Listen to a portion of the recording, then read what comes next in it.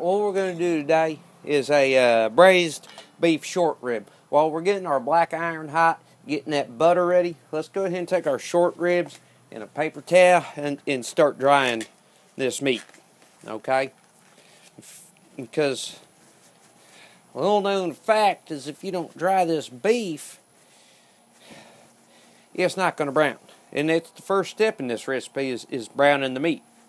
Now that our black iron and our butter's ready, what we're going to do is we're going to brown these ribs off. What we don't want to do is crowd the pan. Let's put some in a skillet. And that's about 2 tablespoons of butter. Okay. What I'm going to do is brown these off.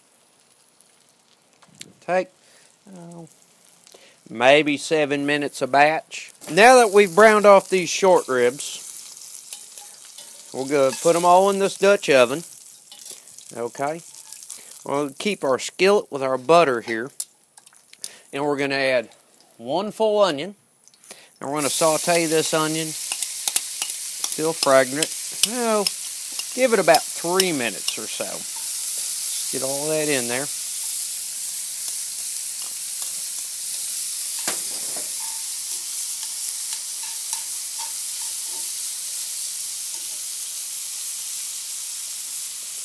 We'll go ahead, cover that, let that saute. It's been a couple minutes.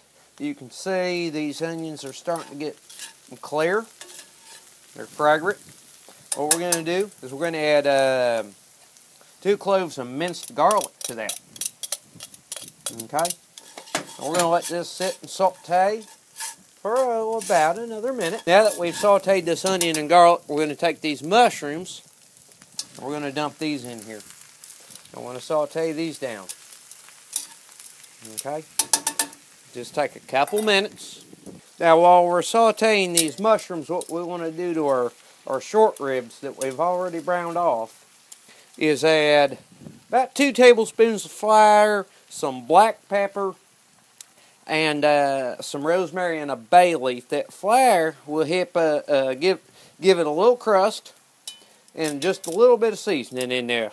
You know, I'm not adding any salt to anything. You've noticed that? That's because I'm using a commercial beef bouillon, which to me already seems to have too much salt. Now, when we finish this, we can correct it if I'm wrong on my salt, which I don't think I am. Typically, I'm used to a venison stock, but to me, it seems like there's a little too much salt in this. While these mushrooms saute, I've added 2 tablespoons of tomato paste. I'm now going to add 2 cups of beef bouillon made off the cubes. Now that our mushrooms are browned off, what we're going to do is we're going to dump all of this in to our braising pan. Dump it all in. All of it. Let's go ahead and we'll scrape this stuff up. I'm going to stir that around the braising pan. Okay.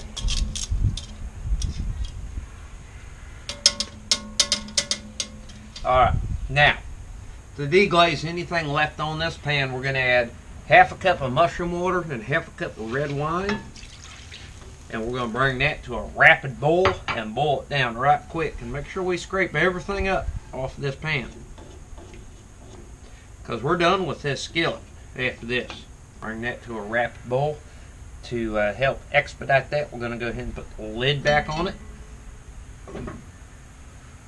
We'll let that sit, bring that to a boil. Let's check our oven, make sure we're at 325, not too hot and not too low.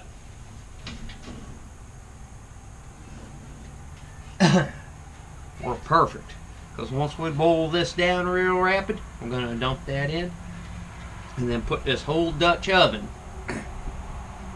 in the stove for about 2 hours, maybe 2.5 hours, till it's fork tender when we can pull those bones right out the short rib.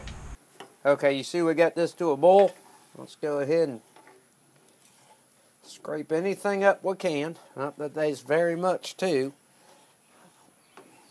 Okay, and we're going to keep reducing it. Reduce it a few minutes till you barely got anything in that pan.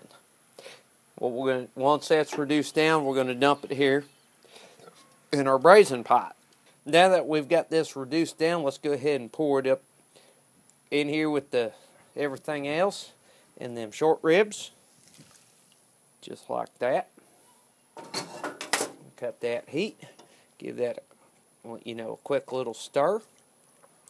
Let's put the lid on that, and that's going to go in a 325-degree oven for about 2 hours. Let's check on this in 3 hours. Been about 2 hours. Let's pull these short ribs out and see what they look like.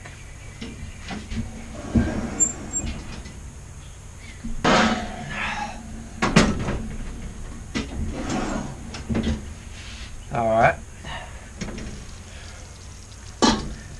Well, they're looking pretty decent. Let's pull them out to a plate, and we'll work on this sauce.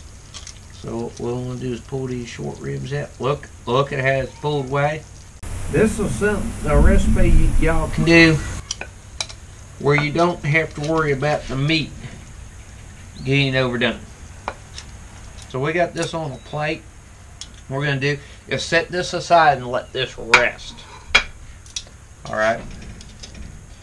What we're going to want to do with this, all this juice, all these mushrooms, these veggies, everything in here, we're going to go ahead and want to boil this down. Okay, so we've got the heat under it. What we're going to do is we're going to boil this down to about half. But you know what we can do right now? We can go ahead and taste this. See if we need a correct seasoning. Remember, I didn't add no salt because I thought that beef bouillon had too much.